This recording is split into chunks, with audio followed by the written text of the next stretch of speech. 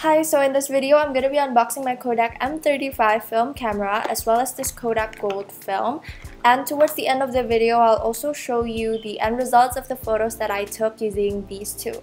So yeah, let's just unbox this.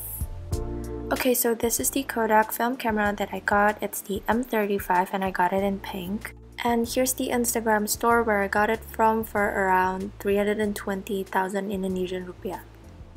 And it also came with a user manual that basically tells you how to load and unload the film. So here's the camera. It kind of looks like a toy, but I think it's cute. It also came with a strap, which I find very useful because I can just have it around my wrist instead of having to hold it. Okay, so to load the film into the camera, you're going to want to lift up the film rewind crank and then press on this latch to open up the camera back door. And it should look like this. I'm using the KODAK Gold film that I got from the same store, and I'm just placing this into the film chamber. Next, push down the rewind crank back into place and then hook the hole onto the spool. And then turn the film advance wheel until the film lays flat against the center of the camera. Advance the wheel until it stops and then press the shutter button once and continue advancing the wheel until the number reaches 1.